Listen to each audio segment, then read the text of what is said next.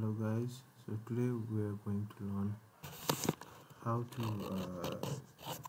capture images on duration basis. So let's say I want to capture images on every 10 seconds or every 30 seconds. This is how you do it. So first of all, put a camera control.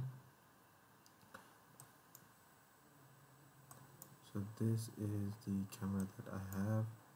Then the gallery, where this is just to see where our images show up. So we have a gallery here, and over here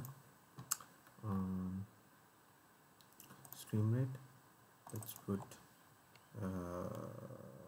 10,000 just to make this demo quicker, 5,000. and over here put the name of the collection that you want to store the images. So I'll call it picture stream. Let's go over here and over here, and on stream collect, so in each picture stream we're gonna collect camera 4. I think it's camera 4. Yes, it's camera 4 dot stream. Okay, so now let's put an image over here. So as you can see, this is the image and it's capturing.